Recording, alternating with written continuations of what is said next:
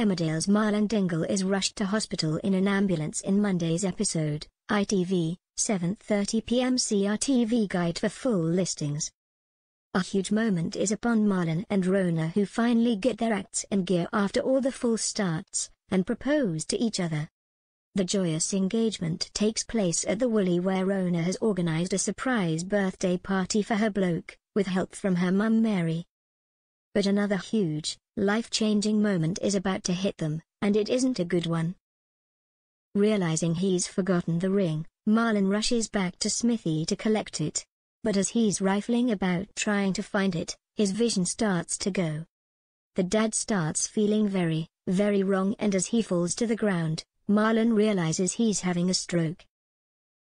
As he tries to stay conscious and remember stroke symptoms using the happiest acronym, Marlon is fading fast.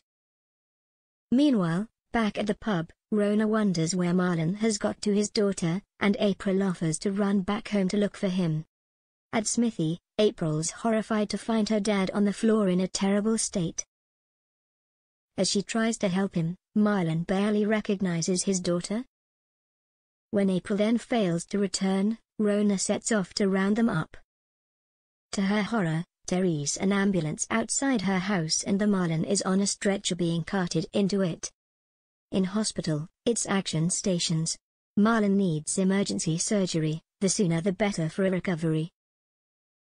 Rhona tries hard to stay strong for her frightened fiancé, who can no longer speak, and bolts from the room to spare him from seeing her break down.